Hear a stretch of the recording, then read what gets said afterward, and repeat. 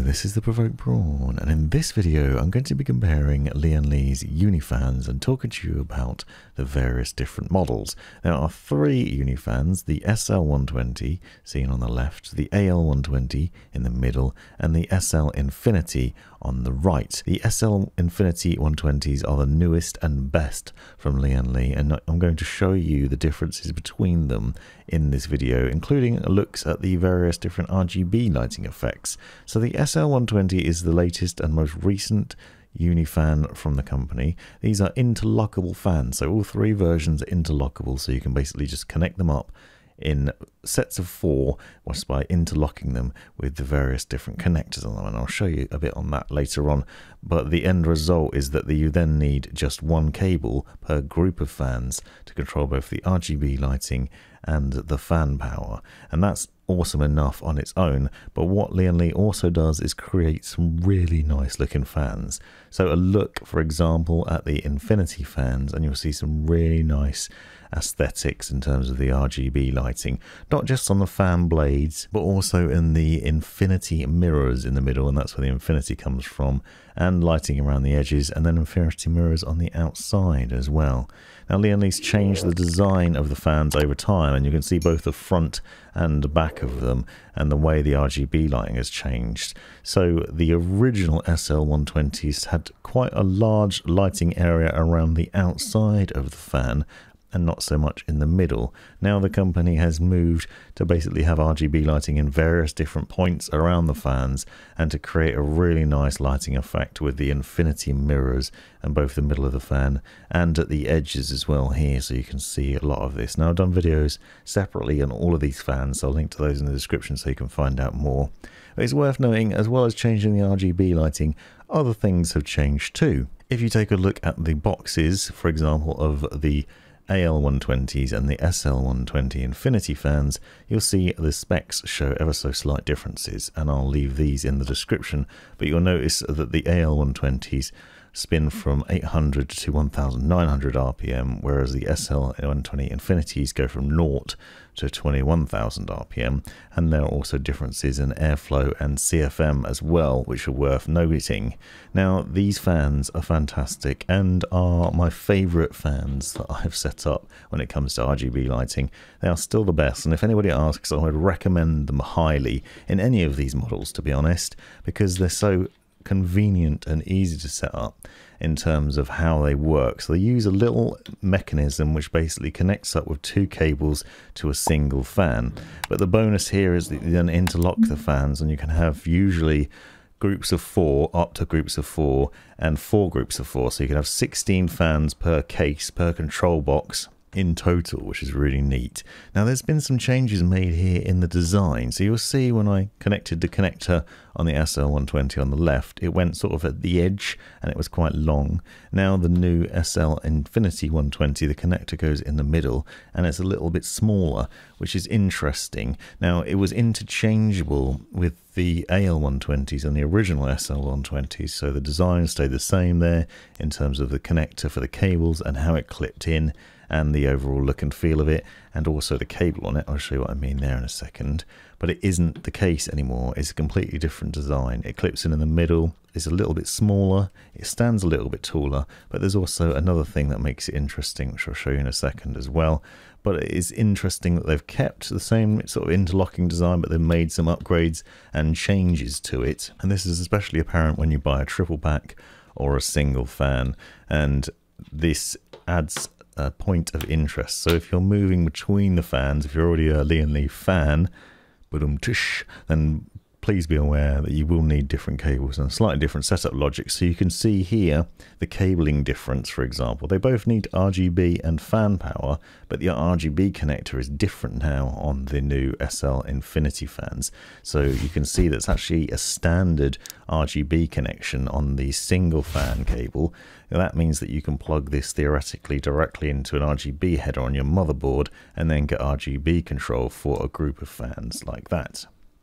The other thing is the connector has a little box on top that you can remove. So there's a little locking mechanism on top. You can take that off, and then you can flip the direction of the cables in the opposite direction. So despite the fact that this comes from the middle of the fan, you can then change the direction that the cable's facing. This is useful for cable management purposes and really handy for aesthetics.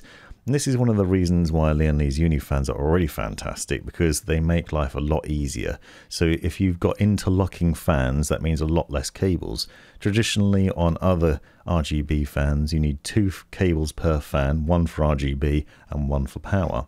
With these Lian Li interlocking fans, basically that connection is exchanged between the locking mechanisms, and therefore the RGB and power passes through all of the fans that are connected up, resulting in you only needing 1 or 2 cables per group. Now this has changed slightly, which is why I say 1 or 2, because when you buy a triple pack now, you get a new style of control box and some slightly different cables which are fatter, and I'll show you those in a second.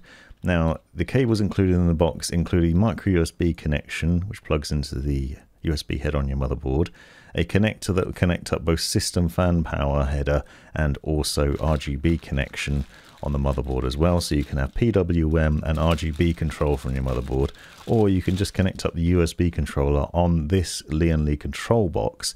And this is another change that's worth noting. So if you're coming from other Lian Li fans, this controller is slightly different. So the previous fans also had a control box if you bought a triple pack, and that did the same sort of thing in that it would control the RGB and power. And the logic is the same. You have 4 sockets, so it's 4 groups of up to 4 fans per group that you can control. So you can 16 fans in total from this controller and from the original controllers on the previous fans, which meant that you can group a lot of fans in a case potentially, as long as they have 4 connectors, so into 4 groups. Then plug the USB connection into the motherboard and SATA power into your power supply unit, and then you can control the RGB lighting and fan speed from Lian Li's L-Connect software.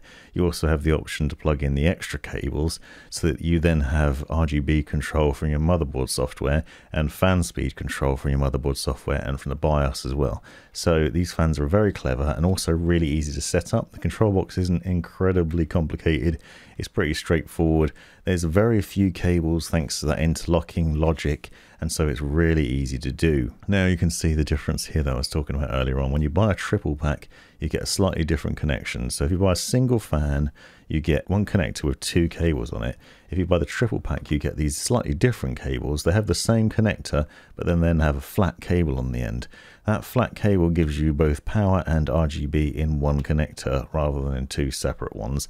This is one of the biggest differences between the SL120s and the other Uni Fans, and makes things straightforward as long as you have a triple pack. If you don't, things become a lot more complicated. I've done a video on the wiring of the fans if you're interested, but the end result is a lot easier. Another thing to note about the Infinity fans, and unfortunately I don't have any footage of this, but the end clips, so the clips that clip together in the various fans when you're clipping a group together, if you're left over with some on the ends, they can actually be rotated 90 degrees now and completely removed. So if you find those clips on the end of your fans that you don't actually need, and they're jutting out in a way that isn't aesthetically pleasing or might be getting in the way in the case, you can actually take them off, because you don't need them obviously to connect more fans if you've already selected the number that you need for that specific location.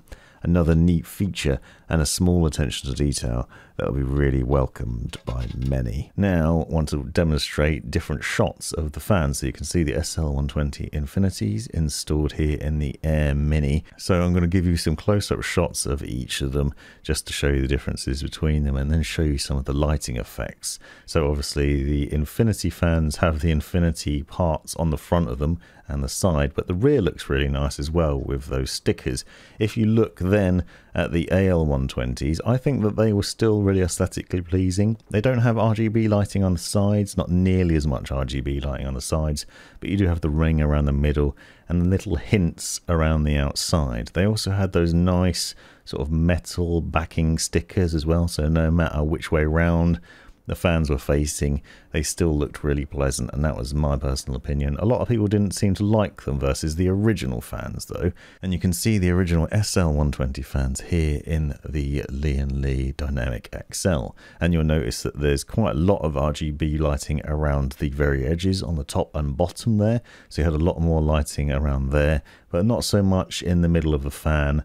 Obviously it was lacking there by comparison, and you certainly didn't have as nice an aesthetic. Another thing with the original fans was there was black stickers if you had it set to intake, so it looked a little bit messy and nowhere near as clean as the new design.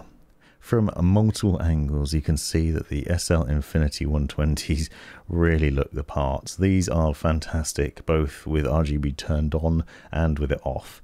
They have some very nice mirror effect parts on them on the sides and in the center, and there's also a really clever design where basically it's layered so that if you look into the mirror when the RGB lighting's on, you'll see various different levels of the RGB lighting. All the fans also have some really nice RGB lighting controls. Obviously when you turn the RGB on you end up with that classic rainbow look, but you can also, as you've seen some samples of already, cycle through various different RGB schemes, easily controllable within Lian Li's L-Connect software, which I've found pleasant to use, and also obviously to have motherboard control as well, both in fan speed and RGB lighting.